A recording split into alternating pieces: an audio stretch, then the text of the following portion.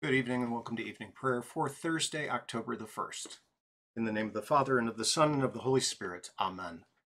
Let my prayer rise before you as incense, the lifting up of my hands as the evening sacrifice. Joyous light of glory of the immortal Father, heavenly, holy, blessed Jesus Christ, we have come to the setting of the sun, and we look to the evening light. We sing to God the Father, Son, and Holy Spirit. You are worthy of being praised with pure voices forever. O Son of God, O Giver of life, the universe proclaims your glory. The Lord Almighty grant us a quiet night and peace at the last. Amen. It is good to give thanks to the Lord, to sing praise to your name, O Most High, to herald your love in the morning, your truth at the close of the day. Praise to you, O Christ. O come, let us worship him. Lord Jesus, stay with us, for the evening is at hand and the day is past. Be our constant companion on the way, kindle our hearts and awaken hope among us, that we may recognize you as you are revealed in the Scriptures and in the breaking of the bread. Grant this for your name's sake. Amen. Out of the depths I cry to you, O Lord. O Lord, hear my voice. Let your ears be attentive to the voice of my pleas for mercy. If you, O Lord, should mark iniquities, O Lord, who could stand? But with you there is forgiveness, that you may be feared.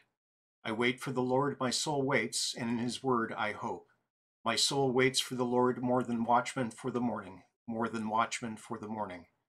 O Israel, hope in the Lord, for with the Lord there is steadfast love, and with him is plentiful redemption, and he will redeem Israel from all his iniquities. Our New Testament reading tonight is from Matthew chapter 5. Matthew chapter 6. And when you fast, do not look gloomy like the hypocrites, for they disfigure their faces, that their fasting may be seen by others. Truly I say to you, they have received their reward. But when you fast, anoint your head and wash your face, that your fasting may not be seen by others, but by your Father who is in secret. And your Father who sees in secret will reward you. Do not lay up for yourselves treasures on earth, where moth and rust destroy, and where thieves break in and steal. But lay up for yourselves treasures in heaven, where neither moth nor rust destroys, and where thieves do not break in and steal. For where your treasure is, there your heart will be also.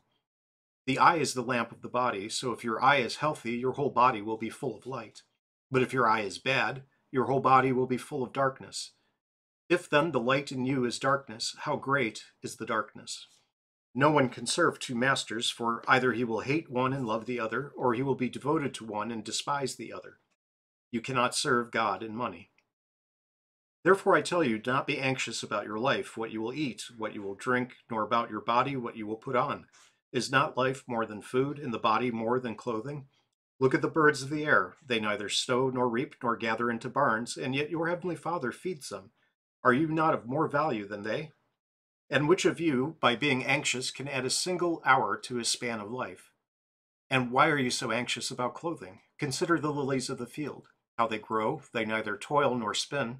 Yet I tell you, even Solomon in all his glory was not arrayed like one of these.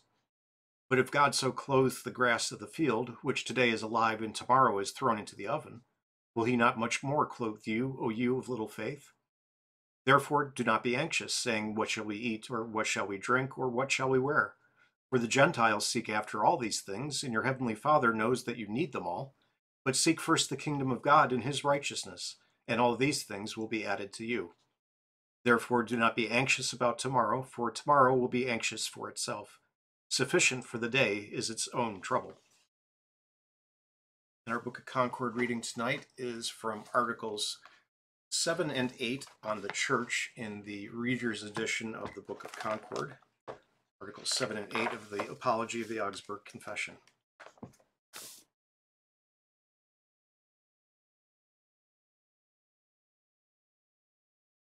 But the wicked are not Christ's kingdom, even though that revelation had not yet been made.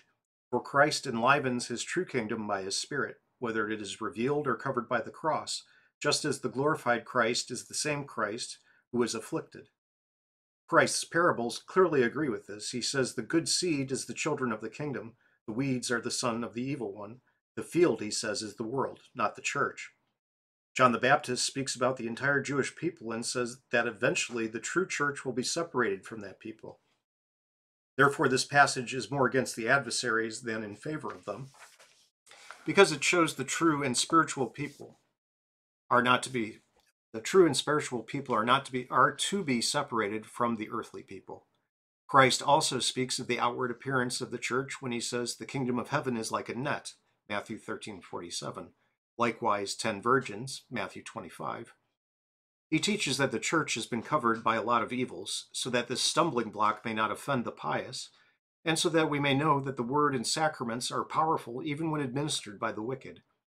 Meanwhile, he teaches that these godless people, although they have fellowship in outward signs, are not Christ's true kingdom and members. They are members of the devil's kingdom. We are not dreaming of a Platonic state, as some wickedly charge, but we do say that this church exists, truly believing in righteous people scattered throughout the whole world. We add the marks, the pure teaching of the gospel and the sacraments. This church is properly the pillar of the truth, 1 Timothy 3:15. For it keeps the pure gospel, as Paul says in 1 Corinthians 3:11. The foundation is the true knowledge of Christ and faith.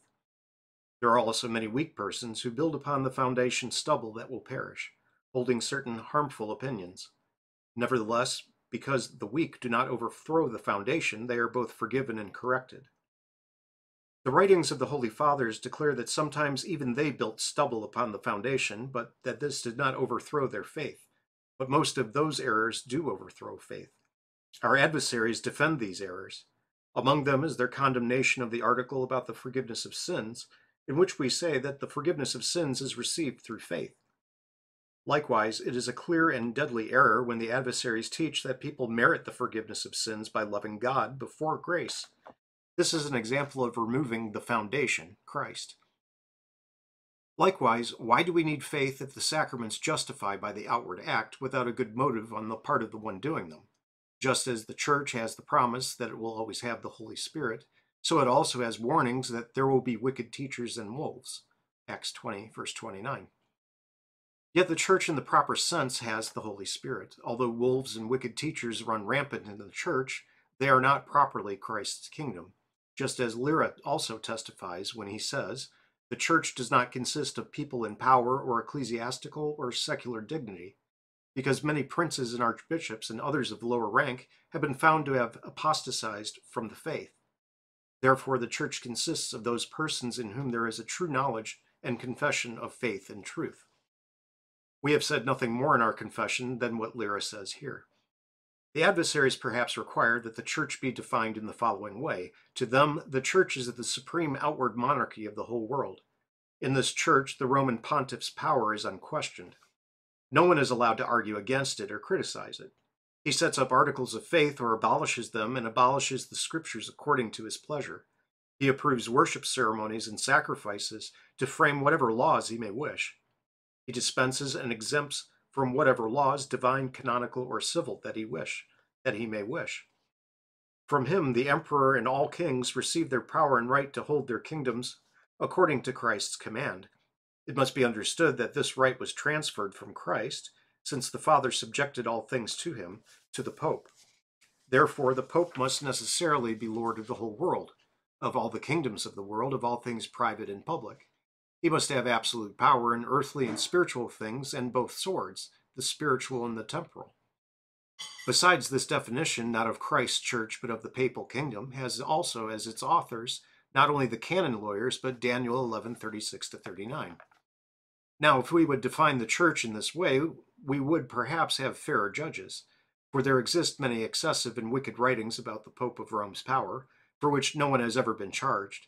We alone are blamed, because we proclaim Christ's graciousness, that by faith in Christ we obtain forgiveness of sins, and not by worship ceremonies created by the Pope. Furthermore, Christ, the prophets, and the apostles define Christ's church very different from the papal kingdom. Neither must we transfer to the popes what belongs to the true church, as though the popes are pillars of the truth who do not err. How many of the popes care for the gospel or judge that it is worth being read? Many in Italy and elsewhere even publicly ridicule all religions. Or if they approve anything, they approve only things that are in harmony with human reason. They regard the rest like fables and like the tragedies of the poets. According to the scriptures, we hold that the church, properly called, is the congregation of saints, who truly believe Christ's gospel and have the Holy Spirit. We confess that in this life many hypocrites and wicked people are mixed in with these. They have the fellowship and outward signs, are members of the church according to this fellowship and outward signs, and so hold offices in the church, preach, administer the sacraments, and bear the title and name of Christians. However, the fact that the sacraments are administered by the unworthy does not detract from the sacrament's power. Because of the call of the church, the unworthy still represent the person of Christ and do not represent their own persons, as Christ testifies, "The one who hears you hears me." Luke 10:16. Even Judas was sent to preach. When they offer God's word, when they offer the sacraments, they offer them in the stead and place of Christ. Those words of Christ teach us not to be offended by the unworthiness of the ministers. In confession, we said clearly enough that we condemn the Donatists and Wycliffites. They thought that people sinned when they received the sacraments from the unworthy in the church. Let me try that one more time. In the confession, we said clearly enough that we condemn the Donatists and the Wycliffites. They thought that people sinned when they received the sacraments from the unworthy in the church. These points seem, for the present, to be enough for the defense of our description of the church. Neither do we see how, when the church, properly called, is named the body of Christ. It should be described differently than we have described it. For it is clear that the wicked belong to the devil's kingdom and body.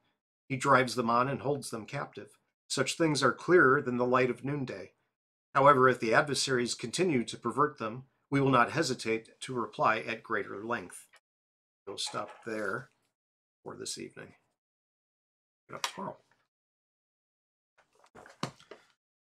We join together in the Apostles' Creed in the Lord's Prayer. I believe in God the Father Almighty, maker of heaven and earth, and in Jesus Christ, his only Son, our Lord, who was conceived by the Holy Spirit, born of the Virgin Mary, suffered under Pontius Pilate, was crucified, died, and was buried. He descended into hell. The third day he rose again from the dead. He ascended into heaven and sits at the right hand of God the Father Almighty. From thence he will come to judge the living and the dead. I believe in the Holy Spirit, the holy Christian Church, the communion of saints, the forgiveness of sins, the resurrection of the body, and the life everlasting. Amen. Our Father, who art in heaven, hallowed be thy name.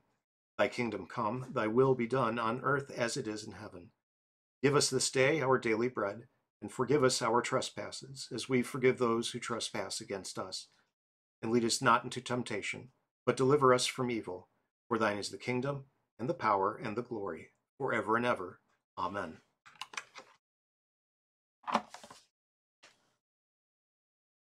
O Lord Jesus Christ, true King of heaven and earth, you promised to your church that the gates of hell would not prevail against her, and you still cause your word to be preached and your holy sacraments to be administered among us. But, O Lord, the sins of your people obscure the majesty of your bride. Your holy vineyard is trampled, and your blessed sacrifice stands neglected. Many think themselves strong, and despise the life-giving food that you have ordained for your people, for the forgiveness of their sins. Pardon all our arrogance, and do not come to us in wrath to remove the lamp of your word from before our eyes.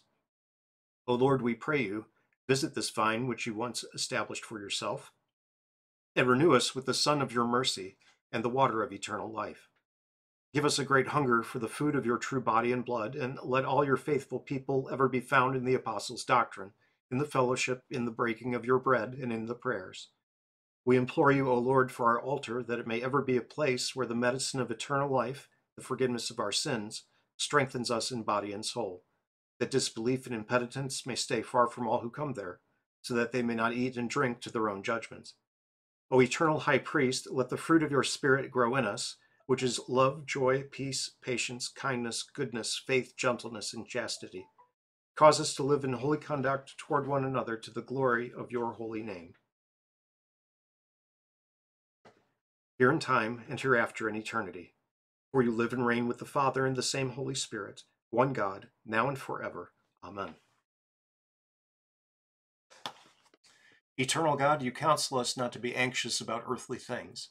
Keep alive in us a proper yearning for those heavenly treasures awaiting all who trust in your mercy, that we may daily rejoice in your salvation and serve you with constant devotion. through Jesus Christ, your Son, our Lord, who lives and reigns with you in the Holy Spirit, one God, now and forever. Amen. I thank you, my Heavenly Father, through Jesus Christ, your dear Son, that you have graciously kept me this day. And I pray that you would forgive me all my sins where I have done wrong, and graciously keep me this night. For into your hands I commend myself, my body and soul, in all things. Let your holy angel be with me, that the evil foe may have no power over me. Amen. Let us bless the Lord. Thanks be to God. Good night.